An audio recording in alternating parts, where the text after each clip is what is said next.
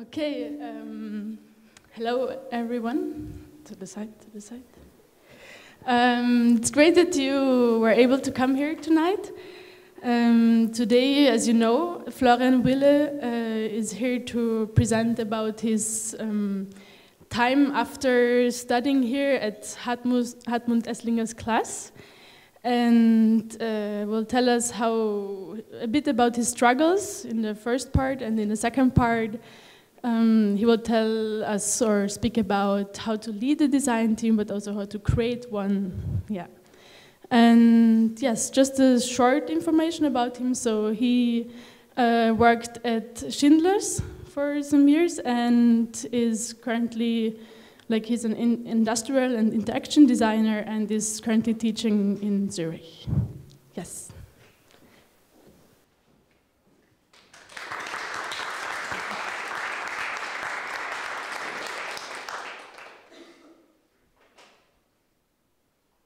Geht das? Oh.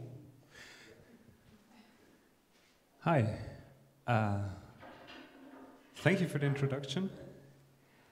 I was invited to talk on my take on leading a design team, as this is a talk I held once, and I think you saw it on the website, and then I decided I'd like to talk about something different. Because I think most of you you're studying right now, most of you. I guess, hands up, who's studying right now?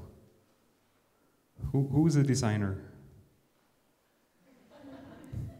Architect? Just because they know me? So I thought a lot of you might struggle with the same things I struggled while I was a student. I was thinking, how the hell will I make it once I get out of this building? So I thought I'm going to tell you my story of smart choices, lucky coincidences, and broken bones. Sort of how I got from being born in Tyrol to leading a design team and teaching at the art school. So we start at the very, very beginning. I'll be fast, it's gonna be quick. I was born in Tyrol in 1980, and at the age of about 6, I decided I wanted to become an inventor and a pilot. I didn't have an icon there. Wait. Yeah, and in puberty, I thought I want to become really good in something. Wait, this is not working well. Is this working better? Yeah. So I was always very pragmatic, so I didn't quite care too much about what I'm good at. I was just convinced I want to be good in something. So I dedicated the next couple of years trying to figure out what I'm good at. And first thing I did was I went to HTL. It was like a technical school for furniture building. So people who know the HTL will realize that it usually just lasts 5 years. To that in a second.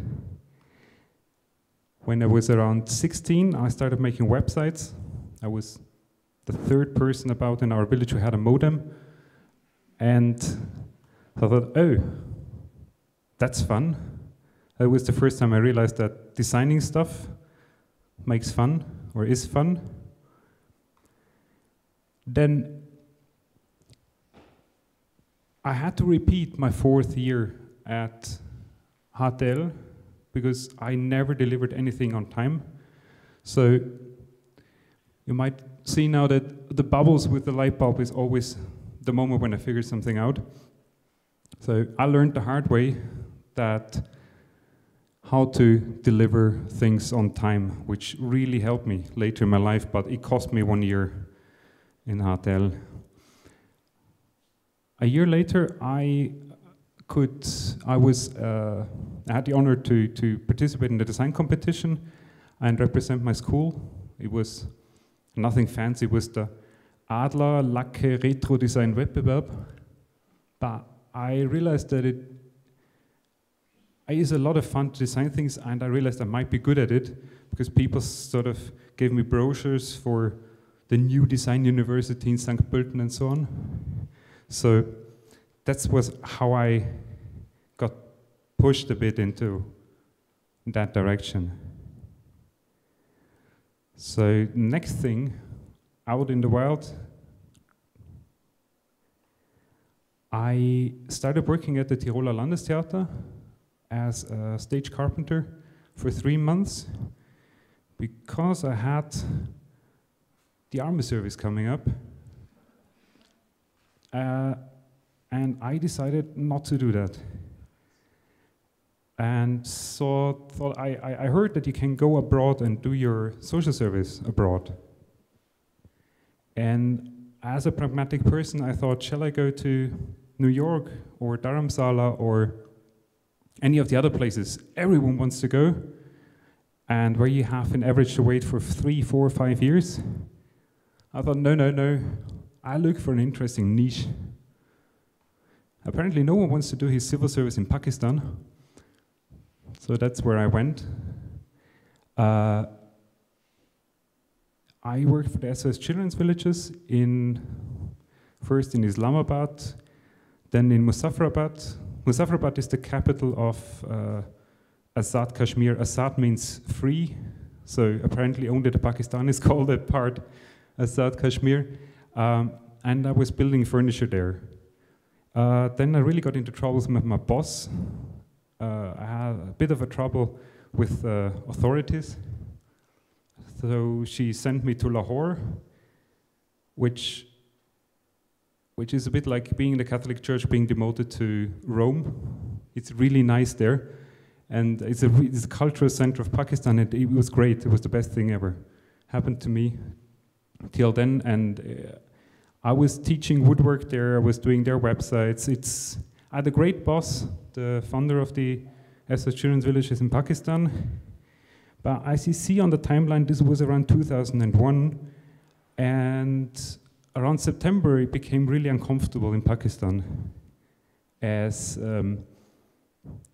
9/11 happened, and the US were sort of threatening Pakistan if they were not about to support them, they would, according to the president back then, in his memoirs he wrote, the US threatened to bomb Pakistan back to the Stone Age if they wouldn't support them, so we were asked to leave the country. And I got a new boss. I managed to go to the nearby settlement of the Tibetans, and I worked, not for the Dalai Lama himself, but I was working for the Tibetan government in exile. And that was a really interesting time again. I was able to design a lot of stuff. Apparently India is full of engineers, but there were very few people who design things, logos and shops and brochures, and so I was very welcome because I was also for free for them. So, well, things I learned during that time, among other things like never eat something that's not peeled or cooked, is to navigate in these very different structures, office structures, like the very hierarchical office structure in Pakistan. I had this almighty boss, whatever she said that happened, and we had no structure in the Tibetan office. It was a very open, everyone could bring his opinion onto to the table, and nothing ever happened, and it was way harder to get somewhere. So I think my biggest takeaway back then was how to deal with these very complex social structures in the workplace. I had one workmate in Dharamsala who was a really difficult person. He he was sort of, he was actually a nice guy, I discovered later, but he was someone who would always tell me how to do things in a very particular way. He would always say, oh no, you must not, someone helped us to make pictures, promotion pictures, and I would do a little favor for them and save a few of their images onto my hard drive to then burn them on a CD. And he said, no, you can't do this. Computer will get slow. And I thought he never quite got the picture of what I tried to do. And I thought, oh, he's just stupid. And everyone else thought he's stupid. And he realized that we thought he's stupid. And that's why he was being nasty to us. And it was really difficult to work for him. And at some point I started meditating in the morning. And after meditating 45 minutes every day for about a week, I realized I could really deal with that person. And I realized that he was till then probably my biggest teacher in how to deal with people in the way that, and that helped me a lot throughout my whole career then, that he was always against everything I did, till I realized, or till I started to include his ideas into whatever I did. Like the takeaway was, I would design a table, I realized I need to make some holes that the air can come out. I saw that the background image on his computer was the Potala Palace in Lhasa, so I thought, oh, he's really into Tibet. And obviously everyone was running around with 3 Tibet t-shirts. So I made the outline of Tibet, a grid of Tibet, and then I told him, look, because you're so much, like Tibet seems to be really, I mean, it's very obvious, but Tibet, you gave me the idea that I should include Tibet into this design of this table. And from that moment on, he was, like everyone who came into the office said, look at this table, you see what this is? And everyone said, well, a table. And I said, no, lack of awareness. This is Tibet. And I started doing this with almost every design decision from that point on, that I always said, 2 weeks ago you told me that you like this and that, or you gave me an idea to include this or that. And all of a sudden I had a supporter. This is sort of a trick I've been using now for the last 15 years to take my biggest opponent's arguments and turn them into showing them how their arguments supported my design decisions, and realized that it's really hard for people to be against something that they inspired. That is like the short takeaway to this long story. Wait, that was too quick. Next thing I did, I came home, and you'll see that there's a bit of a gap here. I came home and I was very, very inspired, and I had a lot of energy, and I just came back from India and Asia, where everyone really liked my work because I was for free, and everyone really valued what I did, and then I came back home and no one wanted to employ me. I was living in Innsbruck at the time, so the good furniture shops there, they thought I have too little experience. And the bad one thought, like the IKEA and all those, where there's basically no one supporting you, where you go in and you assemble everything yourself, they thought, why should we hire you? You're going to be bored in 2 weeks. It's not, you're not going to be happy, and if you're gone in 2 months, we're not going to be happy either. So I stumbled upon a really nice furniture shop after about 8 months being unemployed. There was the Eames chair symbolizing the nice furniture shop, MG Interiors in Innsbruck. And I was really happy to be able to then make schematics of interior, and every week or so a person stumbled into the shop because it's very new and no one knew that it existed. And I was happy for a couple of months, and then I realized that I was the first employee in their office, and I didn't have too much to do because, as I said, no one knew that the shop existed, and about half a year later they had to let me go because they couldn't, I didn't earn much, but they just couldn't afford me anymore because it was dead. And then I went to Xlutz, which is this icon here. selling really cheap furniture. And within the first weekend, I sold more furniture than a half a year before. I was overrun by people, and I think till today, working for Lutz for 4 months was one of the most valuable lessons I learned so far. It really helped me. We'll go to that later. It really helped me later on. They really gave me good training. I had a bad conscience because I felt they were training me longer than I worked there, because I already had a job lined up in Switzerland later on.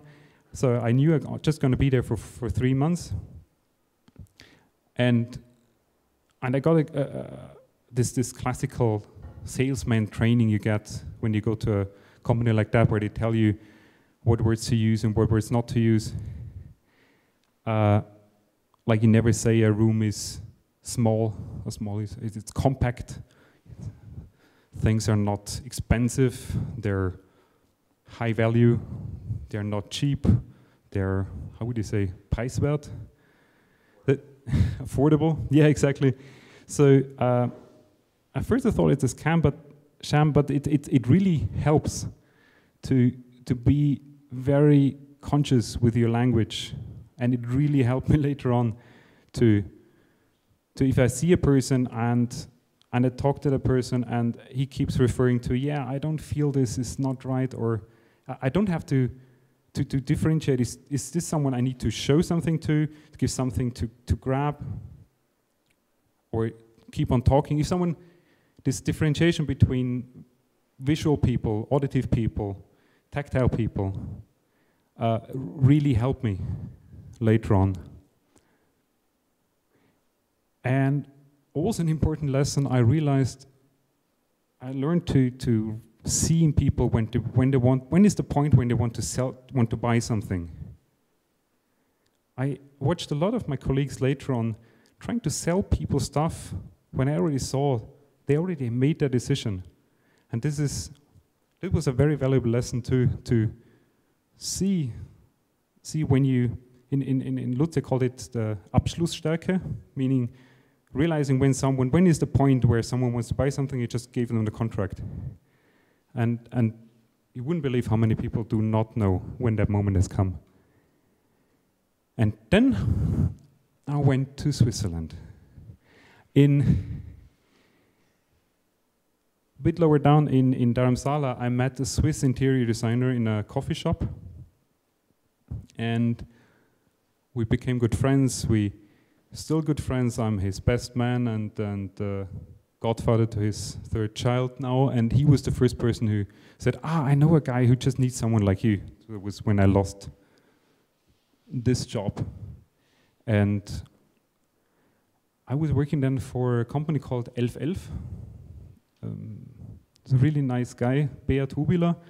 He's a furniture designer, model builder, and he has this weird connection to the number 11. That's why he called his company 1111. Every day when we were sitting in the office at 11 o'clock, 11 minutes past 11, I mean, he would say, 1111. And he really taught me 2 very Swiss things. Be on time, be precise. Sounds trivial, but it's a key to success, being punctual and being precise. Hartmut Esslinger once told us the only reason why he got the Louis Vuitton contract was he was the only one who delivered on time.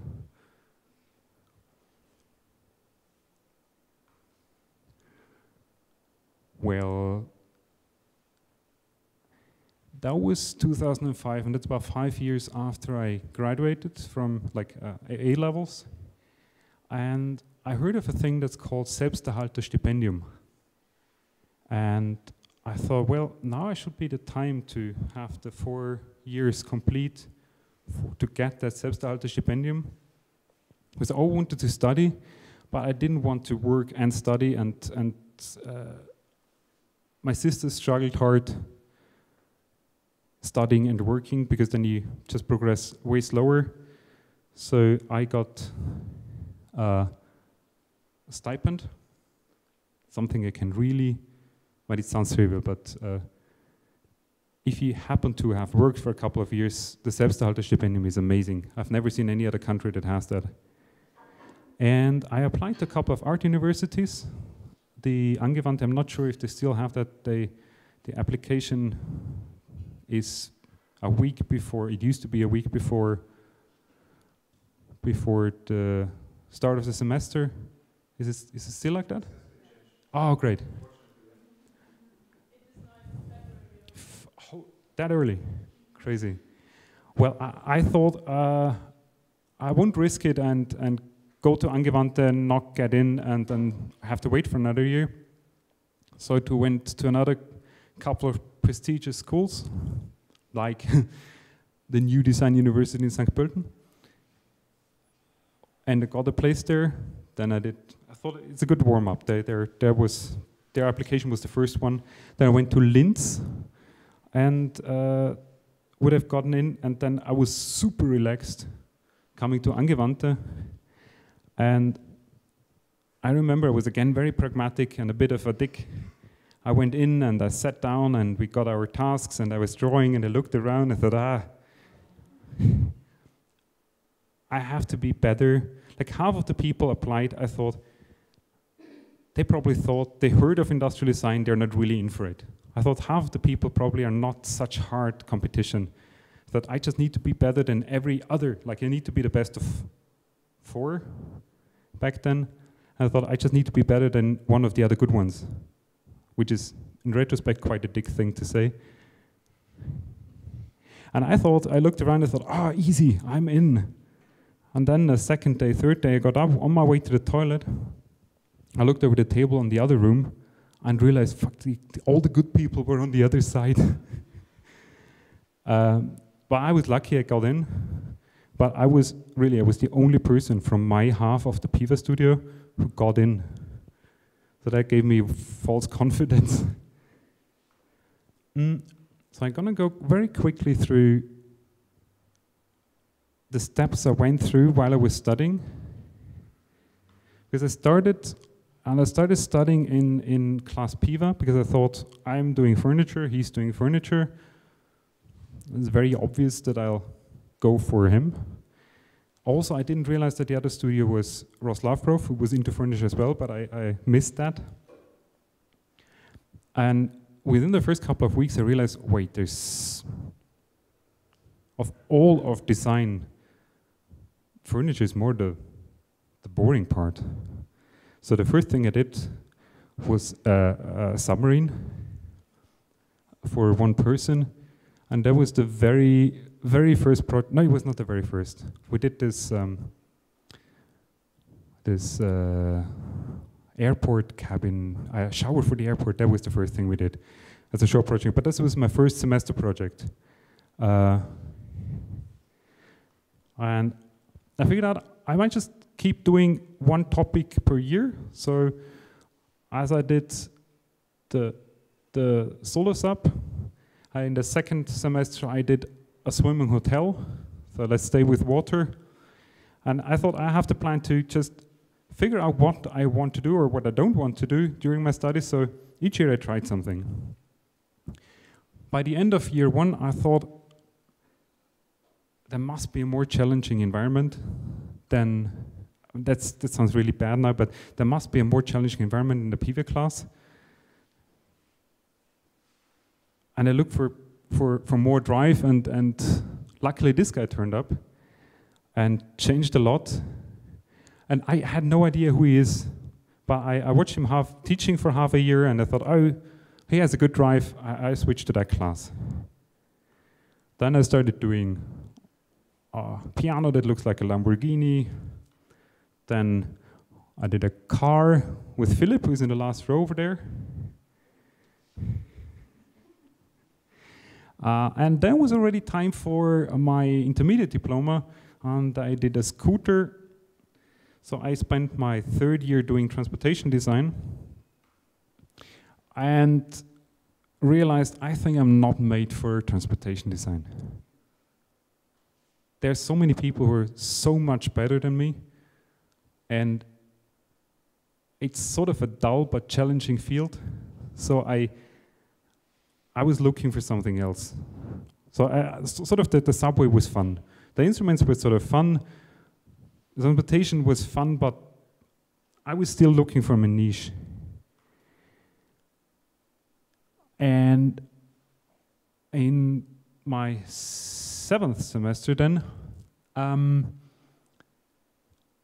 I was lucky enough to really have a good team, and we did a robot. There was a robot that would roll into buildings and knock down stuff. It's a real boy's toy. And I got the realization I seem to be really good in managing teams. Back in that year, it was really interesting. Usually, Stefan would always, when you assemble a team, he would always then go and pick the good teams apart and put some first semester students in. And I, like the biggest part of my studies, I was having first semester students at my side. And at some point I just thought, okay, I'm just gonna assemble the best team I could ever get. And then he might take one person away, but we will still be good. And that was the one year they didn't do that. So the 8 best students were assembled in 2 teams who were battling really hard, both making a robot. And the other students, for the first time, didn't have some person like me or Lucas or someone else who really is micromanaging everyone on their side, and they really flourished all of a sudden. It was a win-win situation for everyone. So I realized I like managing people. I was sort of, back then I was good in modeling, but my main focus was keeping the 4 people together, and the reason why we at the end managed to finish the robot and our big competitors, Lucas' team, didn't, was simply time management, a thing I learned in the HTL. After that, Hartmut came to me and said, I have an internship in India. Why don't you go to India and do an internship? And he said there's an office in Bangalore. So I called one of my closest friends who's sitting in the 3rd row, who was at the time working in Chennai. And I thought, hey, I might come to Bangalore. That's very close, isn't it? And he said, yeah, just a 5 hours drive. And then 2 weeks later, Hartmut comes again and says, no, sorry, I was completely wrong. It's in Chennai. So realizing that the office was 150 meters away from David's flat. His flatmate moved out 2 weeks before I came. Everything fell into place really nicely. I came to Chennai, lived right next to my office with my best mate.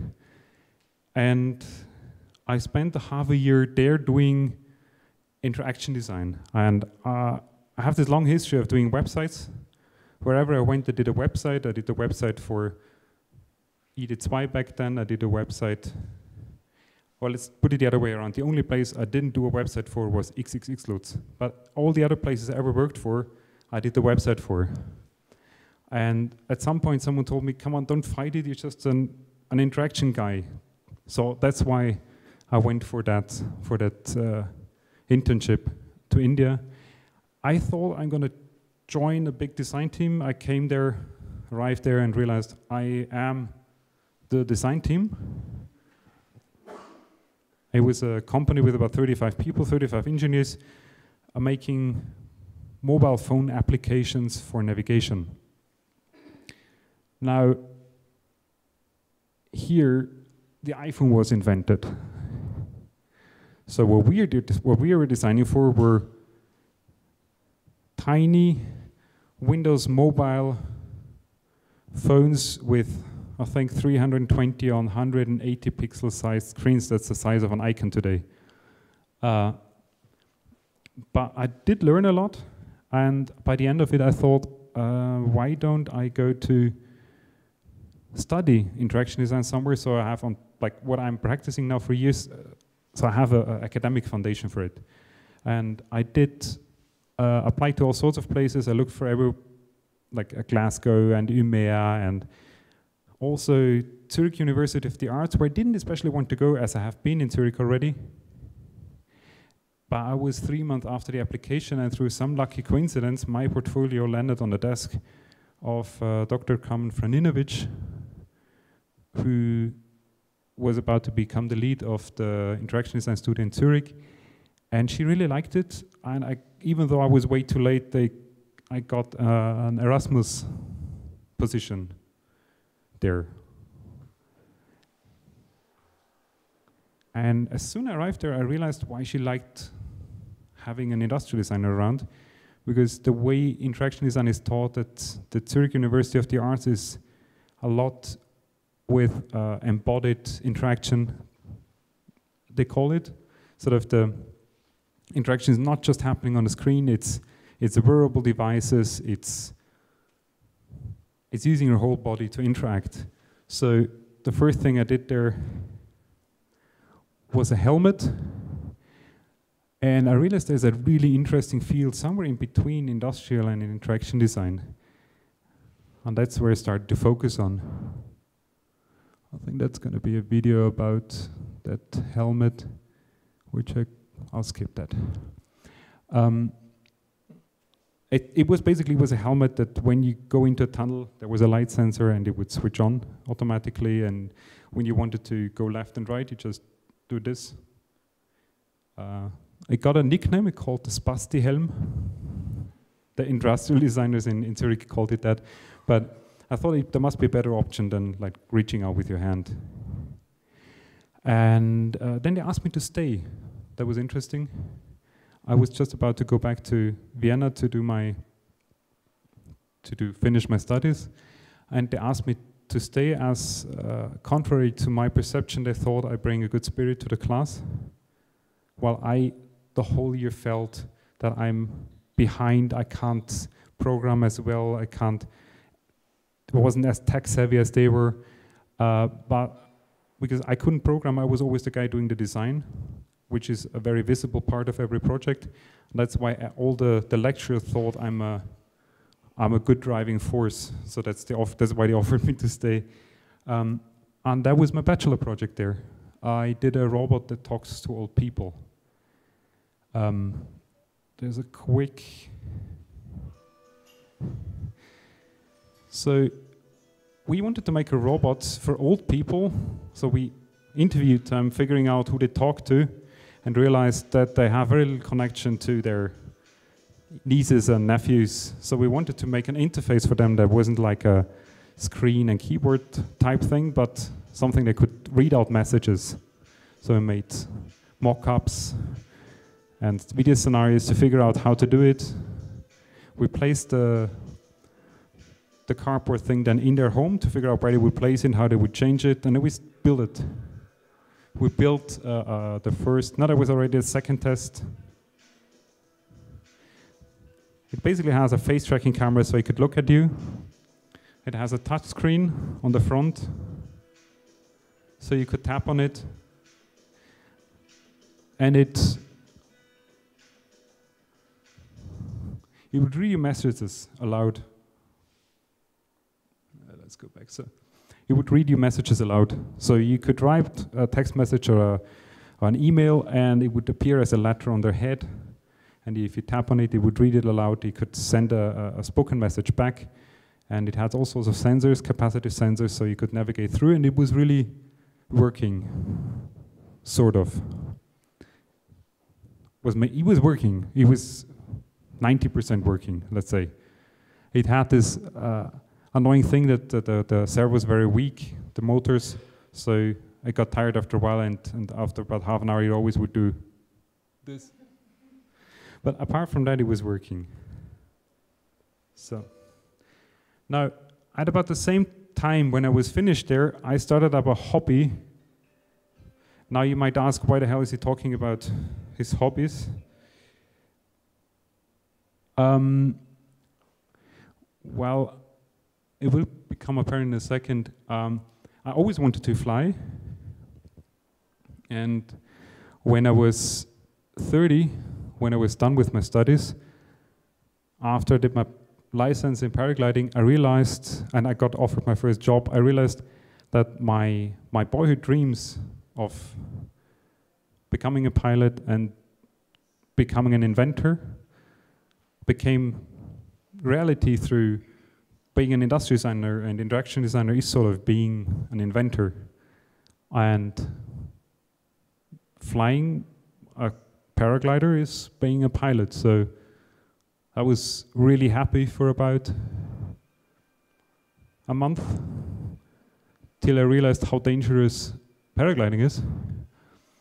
I got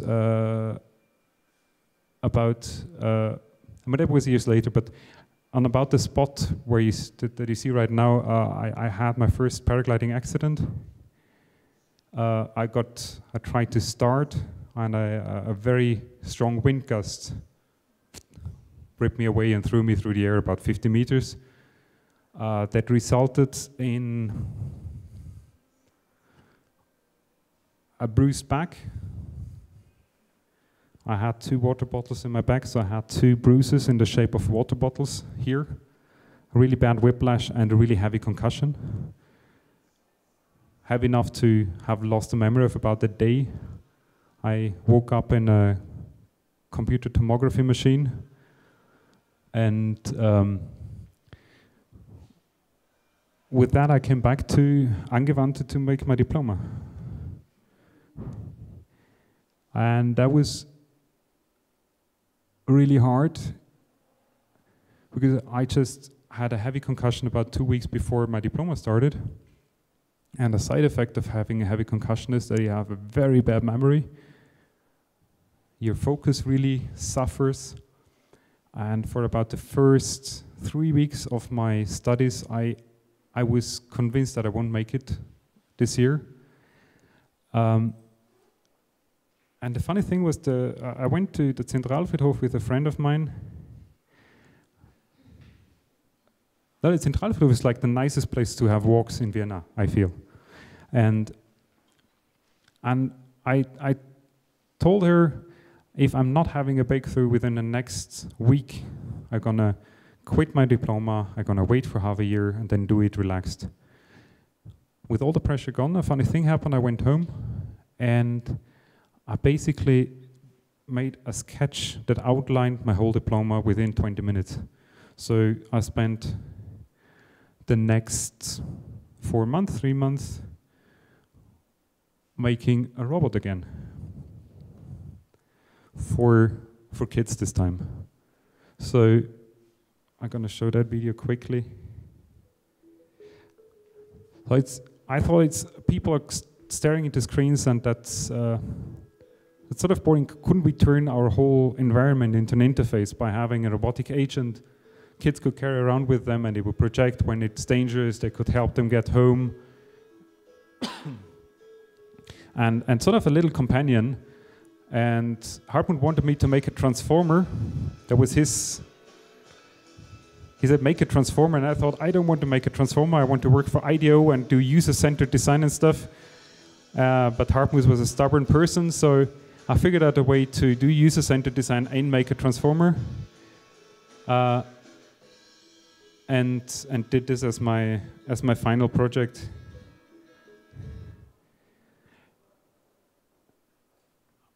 And then it was over. The wonderful 5.5 years of study. And now starts the part that you probably came for. What was I doing once I finished here? I had the goal to be finished with my studies in my 30s, like in my 20s before I turned 30. No, I want to be done. I don't want to be older than 30. And I got my diploma 3 days before my 31st birthday, so that was check. And I wanted to work for Frog Design or IDEO or whatnot, but before I even could start to write an application, my old professor in Zurich offered me a job at the Zurich University of the Arts. And I thought, what the hell, this is not what I planned, but let's go for it. It's just a 40% position. working with smart materials. Thought this is an interesting. I actually wanted to go for holidays. I realized through starting paragliding I couldn't afford holidays anymore, and I thought, okay, working 40% is semi-holiday, so that's why I started in this position. And the materials were a lot of fun. Anyone knows what the material is or could be?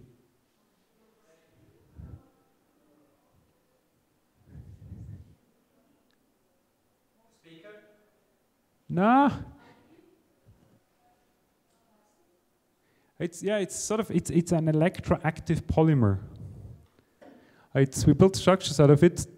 It's a membrane coated with carbon nanoparticles on the front and the back, and then you put 5,000 volts through it, and then it compresses and it acts as like a muscle. So for a couple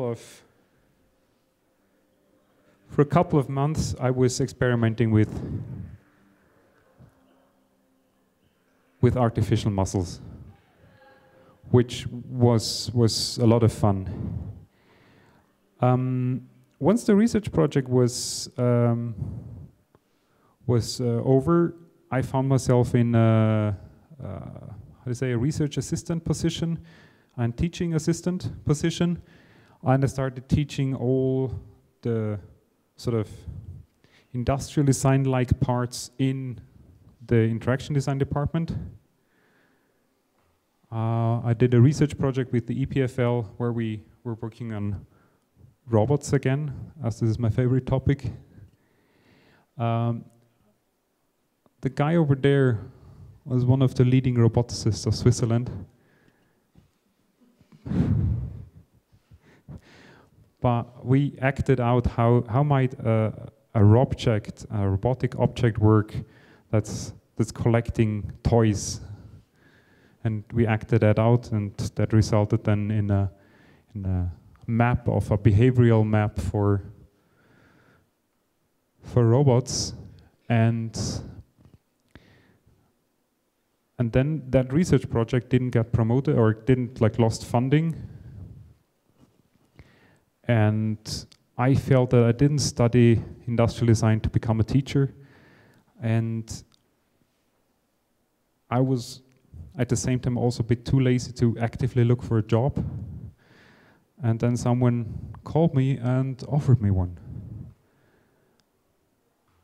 I was like, why don't you come to Schindler? Back then it was called Dominic Schindler Creations, with that dreadful logo. And I asked, why don't you come to us and become an interaction design team lead? A position I would have never dared to apply, but they apparently put enough faith in me.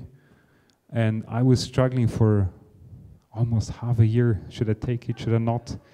And then I remembered. I mean, many people, especially people in my office, hate me for quoting Hartmut Esslinger every now and then.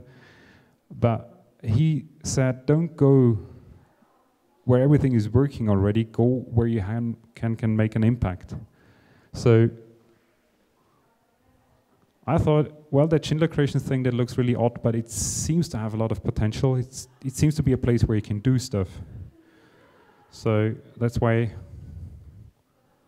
I went to Dominic Schindler Creations.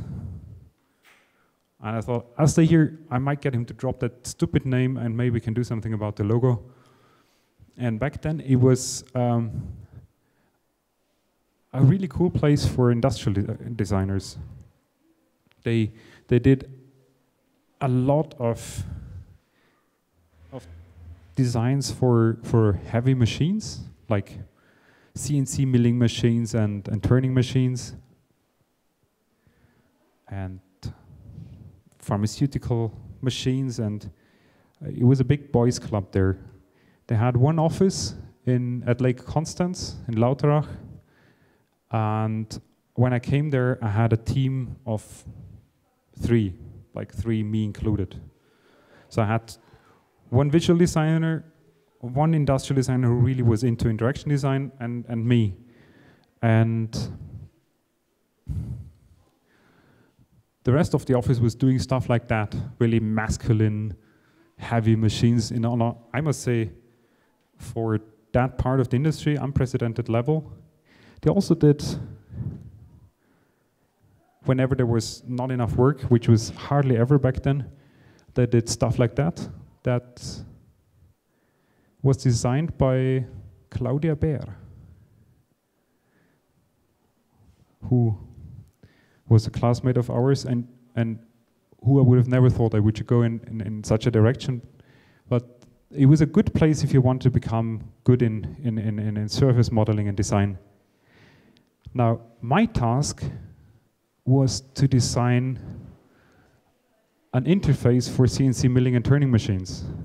And it was by far the largest contract the company had so far in industrial design, in interaction design. So I had 2 people and me making a project that was about 600 man days large, and we had to do that within 6 months. So for half a year I didn't sleep too much.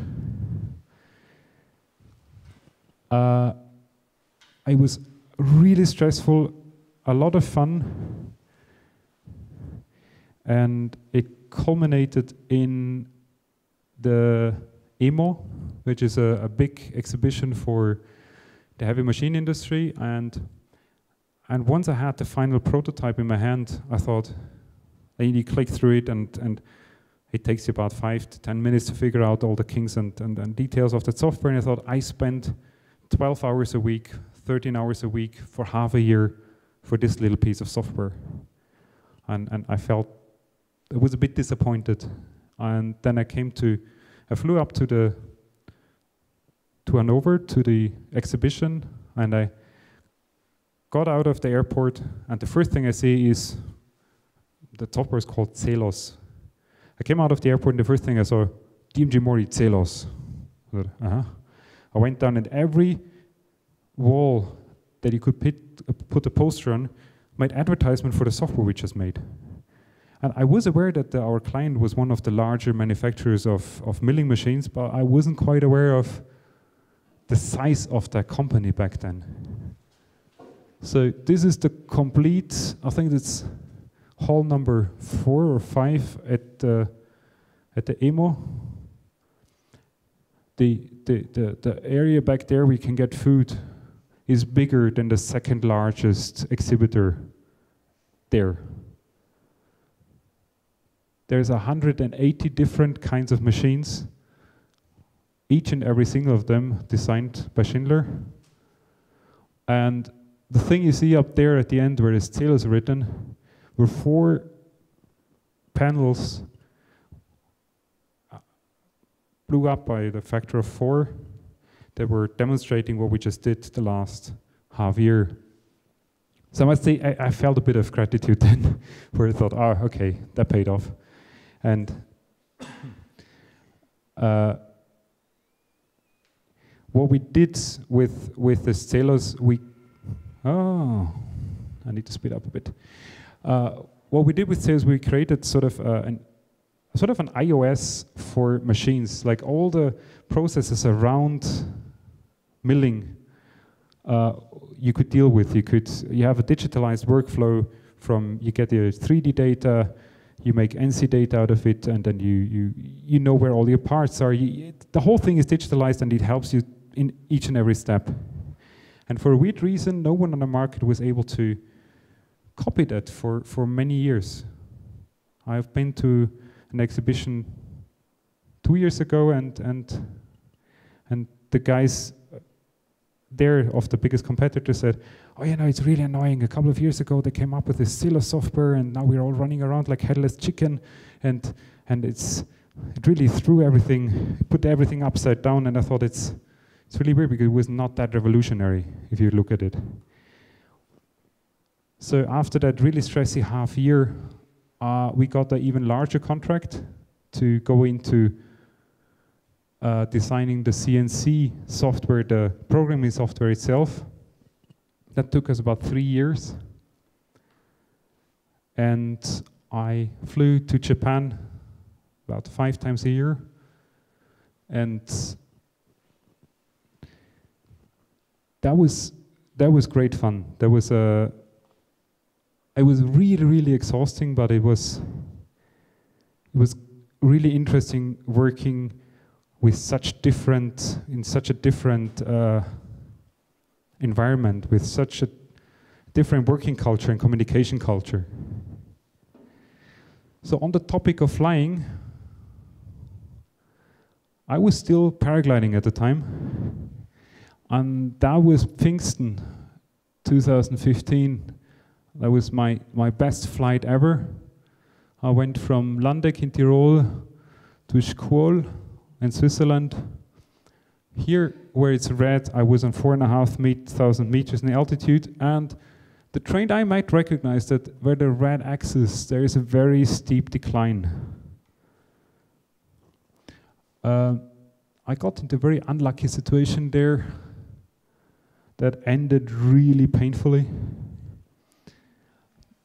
About 20 meters off the ground, my glider collapsed completely, went underneath me. I fell down, dislocated my hip, and shattered my hip. So by now you must say, or must feel, oh, he's really a bad pilot. And I am. But I'm also a very unlucky one. I know people who fly way worse than I and they're still healthy. But I was the very unlucky combination of ambition and not too good. And while I was lying in the hospital and they told me that my hip was shattered and I have to put it into place again, and if they bend it and it jumps out again, I have to get an operation, and that would take me 3 months to be able to walk again. I woke up after the how do you call it? Narcose? Anesthesia, and I realized I had a bolt through my knee, and I was happy for a second because I thought, okay, I really have holidays, 3 month holidays. I can't work now. That was when I realized I have to change something in the way I work. And so I left my team on its own, more or less, for 3 months. And I learned to let go a little. And when I came back after 3 months, I had a very different team waiting for me. People who I was always looking over the shoulder and correcting them and micromanaging them, all of a sudden were doing great work on their own. And so that was like my first big bump in the learning curve, that I must not micromanage people once the team exceeds a certain size. So I came back and we started doing a couple of really great projects. Then one of my favorite is the one for Doppelmayr, elevators, how do you call them? Cable cars, which was a really nice collaboration, and I changed the way I was leading my design team. I was focusing on the parts I was good at. Through working at Lutz, I was really good in selling stuff, selling ideas, selling concepts, and I got that contract. I worked the first couple of weeks with them, and then I gave it into the design team. My design team back then was consisting of Philip, who's in the last row, me. These were the two guys I started with, and there was a student of mine. He used to be a student of mine. Every November, we would grow, let our mustaches grow, and did a Movember photo shoot. So that was a bit an older picture. So by the time the team grew up to 12 people, having the handlebar again. This is Dominik Schindler, me back there. And we decided that the women from Movember were having a monobrow. You see here. So also these two pictures symbolize a bit the change that happened. In that time, I was going a bit more into the background and trying to lead my team differently. By this time, also the appearance changed a bit through, again, getting people like Philip on board, who was studying with me, the guy who did the car with me. We were able to get rid of the old logo, and instead of an industrial design company, we slowly managed to turn Schindler into a user experience company. And designing the experience through industrial design, interaction design, and service design. So by that time, we had a second office in Zurich that I built up, and we were a team of 11 people, like the design team itself was 11 people, and that was all very, very exhausting. So about 2 years ago, I had my second break. My batteries were low. At one point in August 2015, I got up in the morning and, no, the thing was I was not getting up in the morning. I woke up and I realized I don't have enough energy to get out of bed. And I called home, or I called at the office and I said, look, I'm not feeling good. I'll stay at home today. After 3 days, I went to the doctors and told them, like they were checking me, and then I said, hey, you look really healthy, but may I ask how you work? And then I told them about my environment, how many hours I do. And I said, you seem to be exhausted. Stay home for another couple of weeks. So the upper couple of weeks turned into 3 months. I went to Ayurveda retreats, I went to doctors, and I slowly worked my way back. And again, after 3 months when I came back, I had again a very different team waiting for me. And I had a very different approach to leading my team. And now, after about an hour, we're coming to the original title of the talk, the couple of principles I ran my team with. And a couple of things I implemented from the very start, but a couple of things changed. Work with great people was something I always went for. When assembling a team, I always looked that the chemistry was right. We were never hiring jerks, even if they were brilliant. So the photo you saw, the second one, that's a team. That was a team at its peak, I would say. It was a team where everyone liked the others so much. Like Philip put it once, it's like everyone in my office I like enough to go to holidays with. And that was an amazing time, I must say. It was a really well-balanced team where skill-wise and for character-wise, it was really well-balanced.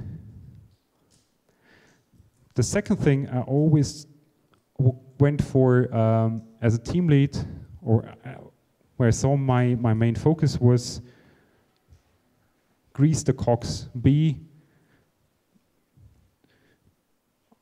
an enabler. I'm a bit of a workflow nerd, so I saw my main task in making sure that everyone has the right information, everyone talks to the right person, and to be able to be the grease in the whole process without micromanaging people. And that's already the next part, which was for me the hardest one to implement. Context, not control. I used to be a team lead that was always looking over people's shoulder, was correcting their work, being very particular about everything. And at some point I had to realize the projects were becoming too big. I didn't have the energy anymore. I had to let go to lead a team in a way that everyone knows about the context and can do the work by their own. without me looking over their shoulders, giving people more responsibility. A big change I made after I came back was that I started implementing new ways of managing my team in the way that we were working in an agile manner, like software developers do. That meant that we're not planning projects 2 years ahead, we were working in sprints. And we're able to convince clients to work in this way with us, some of them. And that was a big game changer for me. While I was gone, I was able to read books about Scrum and Agile team management, and that really made the difference. And that also had an impact on the way I managed the team, on the collaboration, on the sort of meetings we had. Instead of having a meeting once a week, we started having a meeting every day for 5 minutes. Where we were standing around on a board where we saw all our tasks, and we only answered 3 questions. What am I doing right now? What am I planning to do in the afternoon? And what is keeping me from doing that? And all of a sudden, people knew what the others are doing, everyone was helping each other, and everything became more fluent. And now one of the biggest tasks I had as a team lead finally was protecting your team. As teams are fragile and the creative process is a fragile one. And if you have people running around shouting at people, if you have angry clients calling, shouting at people, it really throws some people off, especially sensitive people, and designers very often are more on the sensitive side. So I saw my task in keeping harmful influence off the team. So that was my, 5, 6 principles of how I lead my team. I felt bad making a talk without talking about that. And I realized that working at Schindler, I couldn't quite get up on my feet. And so about a year in advance, I told Dominic that I'm going to quit. And I gave the company a year to replace me and to hire another person. And yeah, I was sticking to that plan. And my time at Schindler ended in May of this year. And I still miss them, I must say. It was a really, really good team. And I thought, let's do a sabbatical. But before I do a sabbatical, I just go to this one excursion with a couple of students from ZRK. And again, I wasn't too careful. And now I'm a lecturer at ZRK. To conclude, in the meanwhile, they moved to a new building. So it's now one of the largest art universities in Europe, with a really nice building. It used to be a dairy, the largest dairy in Europe. It still shows in some of the elements like the Mensa. They have a really nice library, and they have their own cinema. And to not make it jealous, they have a whole lot of rooms without windows. Like I constantly teach in rooms with no window to anywhere. If I'm lucky, I have a window to a hallway that has a window to the Innenhof. So it is not all great, but it's generally quite nice. I'm teaching certified advanced studies for people from the industry about design methods, and do a couple of courses, interdisciplinary courses with students from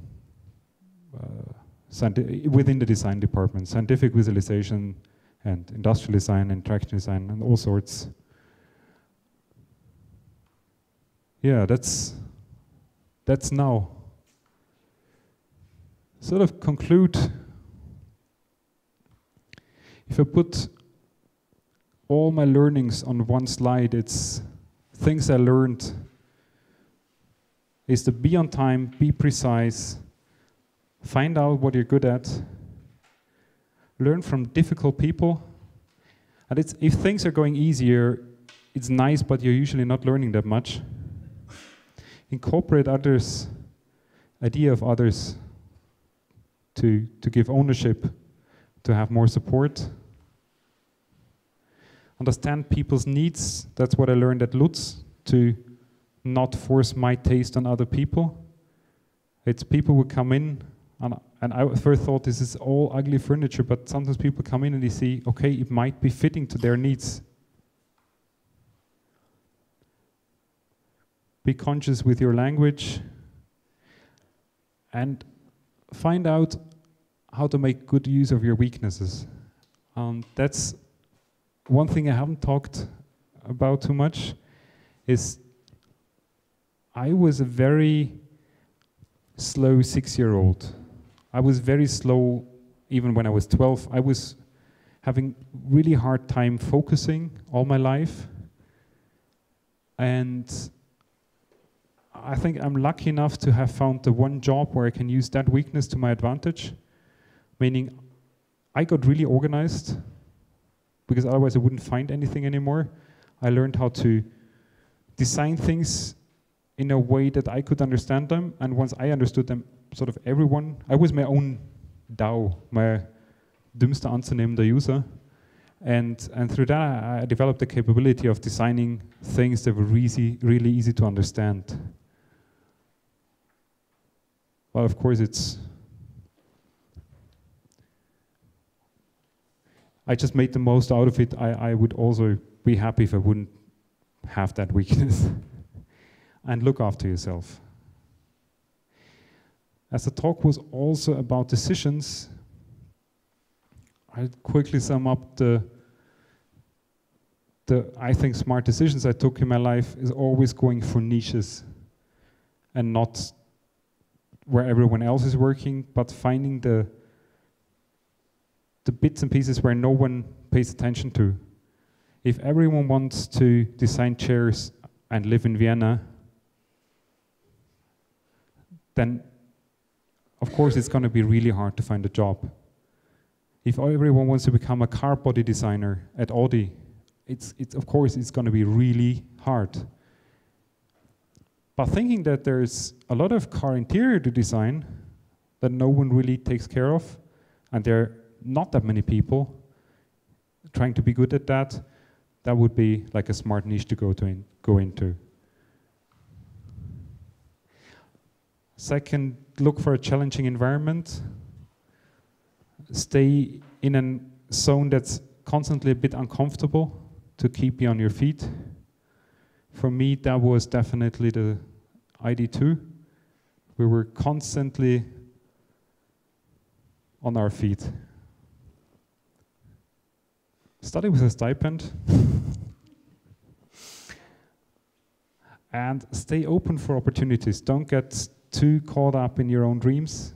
When something great comes along, even if it's not the thing you were looking for, really consider it. It's worthwhile. And go to places where you can make a difference.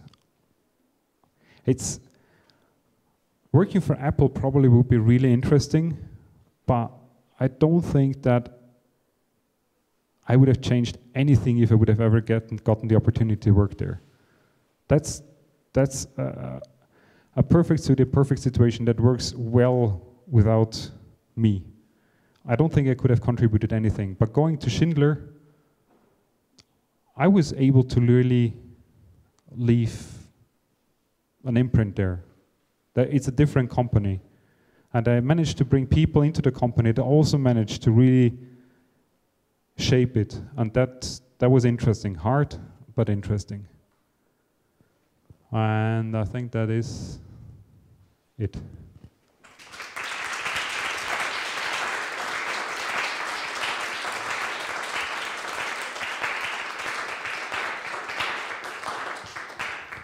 Sorry, that was way too long. I just realized I didn't test it. I didn't do a test run, and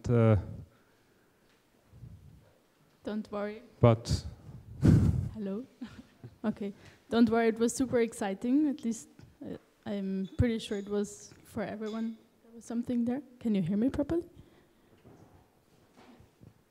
Okay, hello. I think I just have to speak louder. I'm a silent speaker. Anyway, so thank you very much for having the time and being here. You must almost eat it. Huh? Really close. Ah, okay. All right. So again, thank you very much for having the time to be here. Now we would have some time for your questions to Florian, and ask everything you want, I guess. And afterwards we will conclude with a small buffet and maybe small talks. Yeah. So whoever has a question. Oops.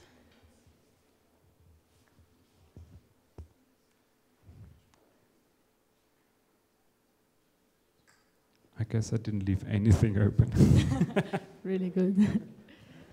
Does anyone want to ask something about his projects or?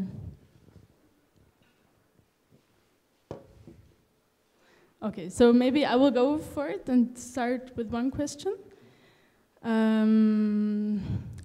mean, you spoke about challenging projects already, so my question maybe is like, what was the most challenging project for you in terms of interesting that you learned a lot, but also at the same time it might have been a new field or something you had to learn but work with?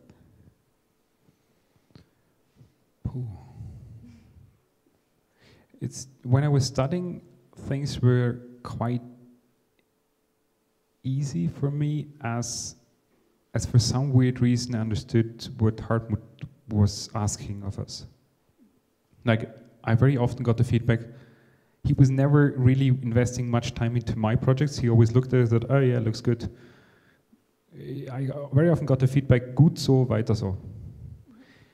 But there was one project that didn't work out like this, and that was that one car I showed.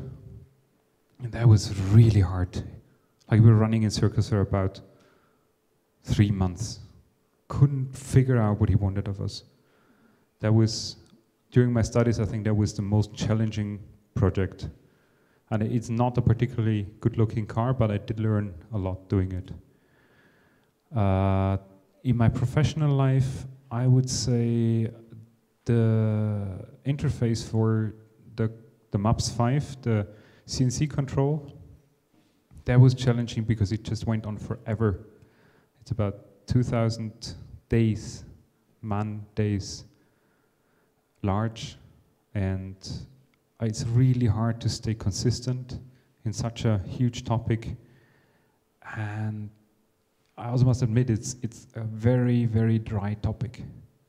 I mean, it's very interesting in itself, like all the different function windows, what they can do and what you learn about machines, but handling such a large project, that was the most, I would say it was the most challenging for me. Okay, cool. Thank you. Now, any questions?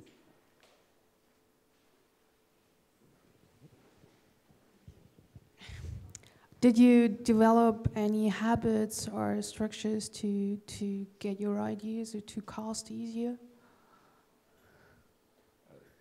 Did you develop any structures or habits that makes it easy for you to come to ideas or to prototype? Sort of, yeah.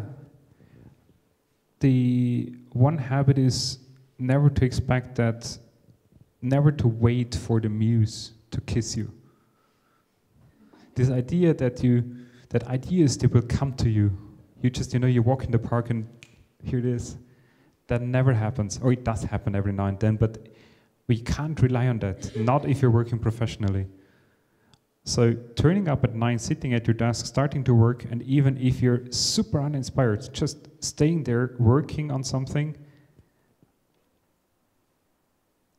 because you must be around when the ideas come, and you never go into, you can't, like the first idea is usually, that's just it's like a tiny flower coming, but you need to do something with that. And I so often bumped into students and I said, so how is your semester project going? He said, oh yeah, I have this idea in my mind, I just need to write it down. I said, but presentation's in 2 weeks. And this idea to come, that is something that should happen after a week. And then you spend the next 3 months iterating and improving that idea. So getting there, getting to your desk at 9 and work, and stay on the topic, stay focused. That's a habit, just to not think that things come easy, but to be there and implement stuff and iterate on them. To not have a great idea, draw it down, and that's it. You have to take an idea and go over it and improve it and refine it. And the first idea is just a rough something. It's not never the thing that's gonna go on to market or you can present to anyone. Yeah, be there at 9.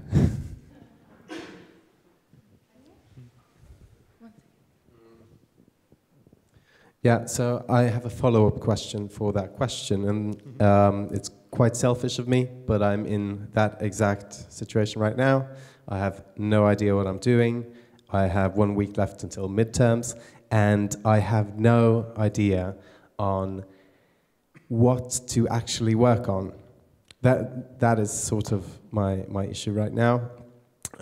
I know the theme I'm working with, but I don't know how to apply structure to it. And so the question in essence is, if you don't know how to approach a problem, how do you approach that problem?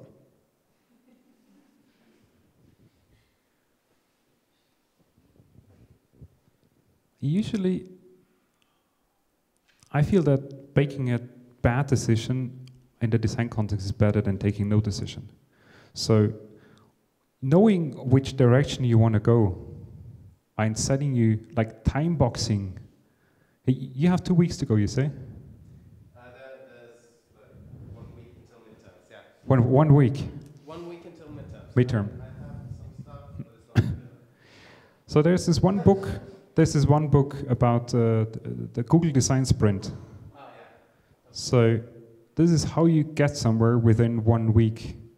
And once you know your challenge and you formulate a question, I usually start with a how might we question. How might I approach a certain problem? And the how might we is already, very often that's the most difficult part, because there you need to decide what to do and what not to do, what problem you want to attack. And then just follow a process of quick visualizations, quick prototyping, iterations, testing, and then you wouldn't believe where you can go in 1 week.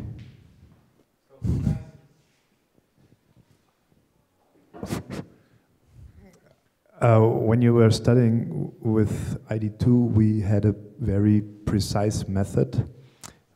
You probably remember. Do you still use it, or stick to it still, or did you move from it? Basically, the discover, define, deliver, exactly. Really enough, I'm teaching that method now. I'm having that course, design methods, and there's this Stanford design thinking double diamond that has 4 phases instead of 3. It's basically, there's no way around it actually. But discover, do some research, define your problem, work on it, and deliver something. Back then, when I started to study, I realized before I started studying that I couldn't tackle problems of a certain level of complexity. And work studying at ID2 really gave me the tools to deal with that. A systematic approach to problems. I do still use that.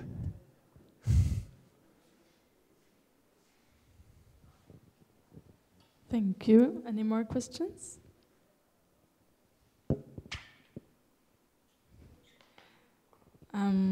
Okay, all right. We can also talk over chips and orange juice. And management. All right, so again, thank you all for being here. Now we open the buffet. Feel free to drink as much juice as you want. Yeah, and I hope you will have some nice discussions, and I really hope you got some great input from Florian. At least I did, and yeah, thank you again.